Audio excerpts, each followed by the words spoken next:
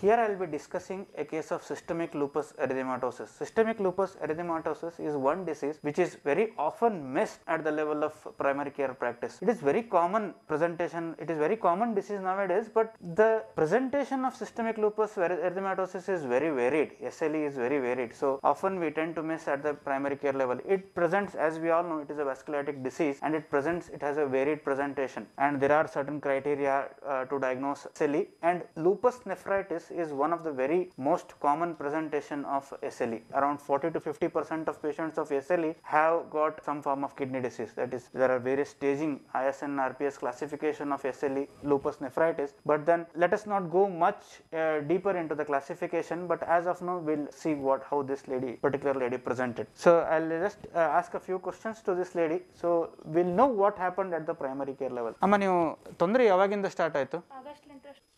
We shall now discuss with the patient as to what happened at the primary care level.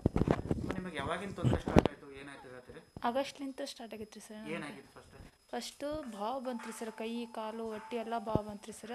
ಹಾಸ್ಪಿಟ್ಲಿಗೆ ಹೋದ್ವಿ, thyroid ಅಂತೇಳಿ ಅಂದ್ರಿ sir. ಆಮೇಲೆ ಒಂದು ತಿಂಗಳು ಒಪ್ಪತ್ತು ಹೋಗಿಂದ್ರೆ ಸರ್ ಕಿಡ್ನಿ ಬಾವು ಅಂತೇಳಿ ಸಂದೀಪ್ ಸರ್ ಕಡೆ ಬಂತ್ರಿ ಸರ್. ಇಲ್ಲಿಂದ ಸ್ಟಾರ್ಟ್ ಮಾಡ್ಕೊಳತ್ರಿ ಸರ್ ಔಷಧಿ.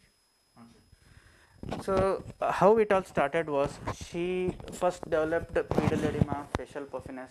At that point of time, at the primary care level, rightly her thyroid evaluation was done.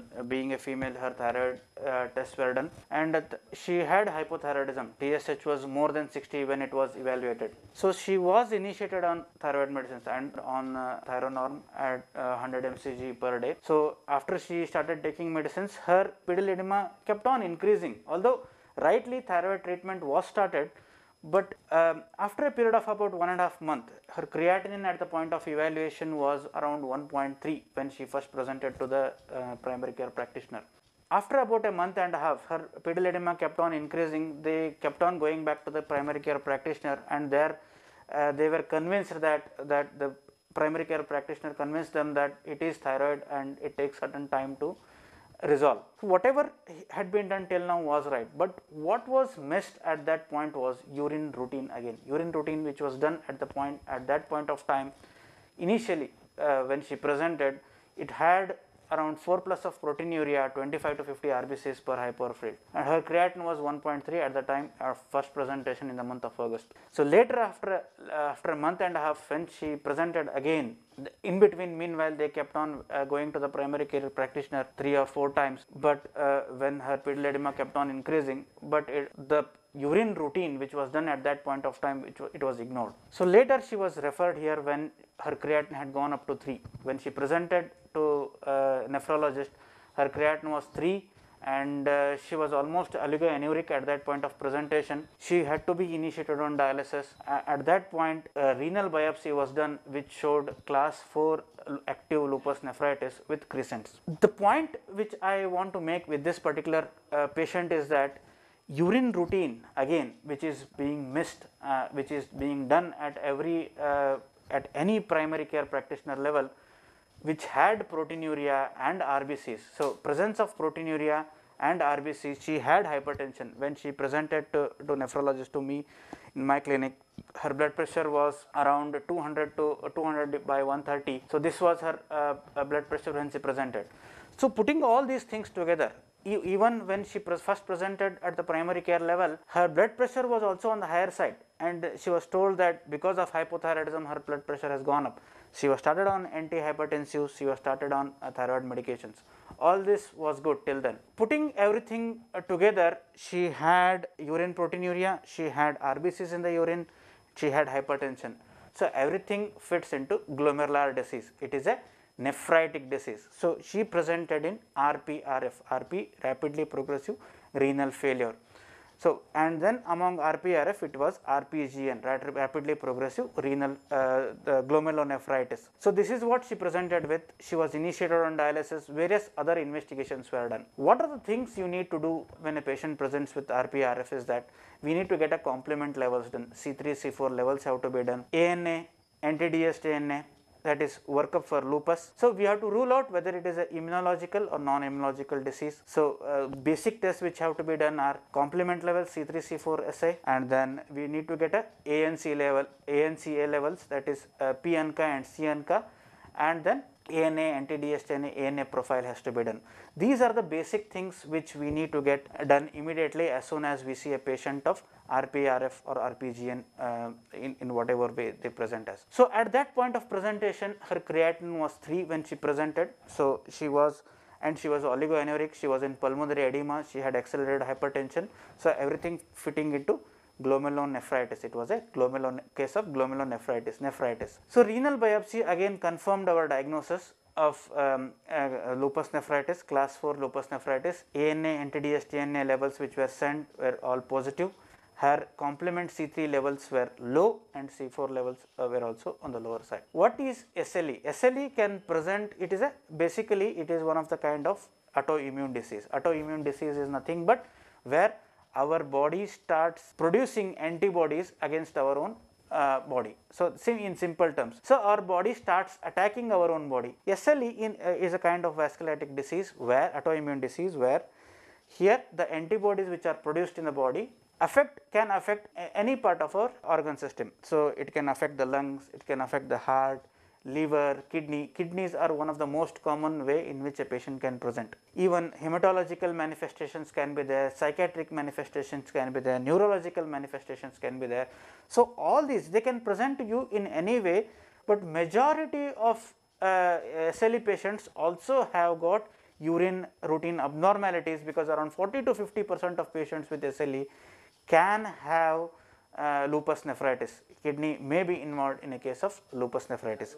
So, this is one point which we need to remember when we should have a high index of suspicion when we start seeing multiple organ system involvement. There are various cases where maybe if we can demonstrate, if we can get that patient which we have on follow up. There was one more patient who presented in a dengue season with fever and thrombocytopenia. Initially even we treated it as dengue, and then later when thrombocytopenia persisted, she was treated as ITP, and later at some point of time she was when she had developed pancytopenia. Going back, we found that she used to have proteinuria, then SLE was considered.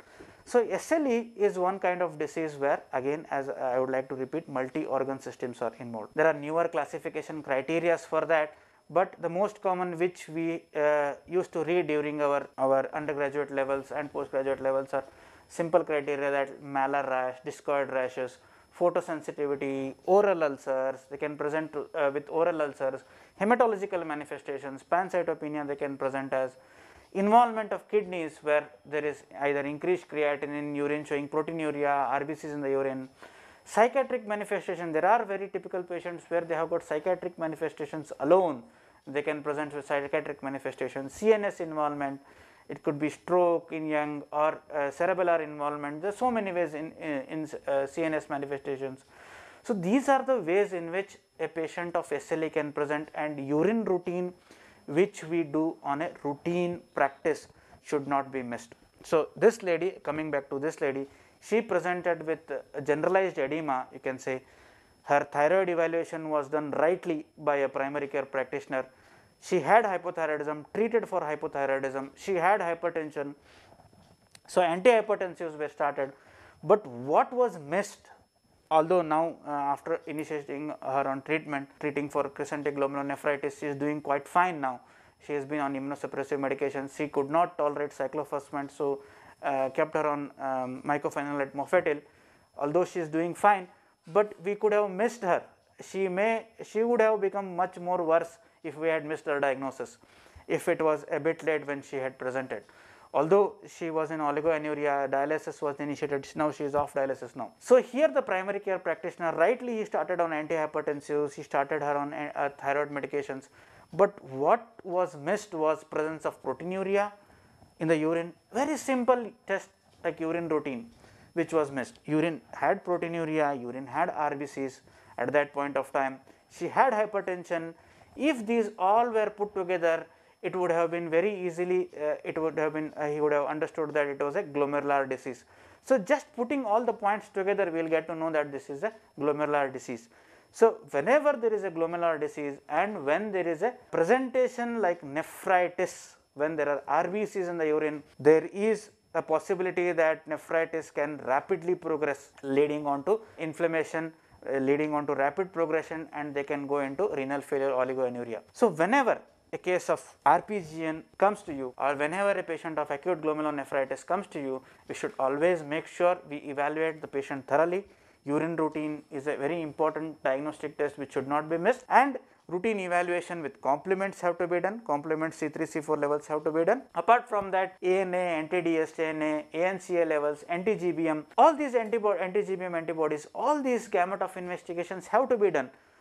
If not, if for example, where I practice small district place where we may not be able to do all the investigations at the point of arrival of the patient, but definitely renal biopsy costs much lesser than getting all these autoantibody levels done or complement levels done at my place of practice. So, what I tend to do is directly go for a renal biopsy, and then based on the renal biopsy finding, then we get a particular investigation done. Like if we find that it is SLE, full house on immunofluorescence, then I get the ANA profile done if at all it is required. So, in this way, here the points to be noted: missed diagnosis of SLE. SLE might have been missed, but at least glomerular disease has to be suspected when she first presented. Although SLE is a very common condition, it is often missed. So, n number of SLE patients go unnoticed, and then they progress later and they present to us in a stage where it is not reversible. Not every time you will find malar rash, discoid rash, photosensitivity. It is not always you will find all these findings in one patient of SLE. So, any presence of even renal involvement they can present to you, and this you will have to have a high index of suspicion whenever you see a patient of RPGN. Thank you.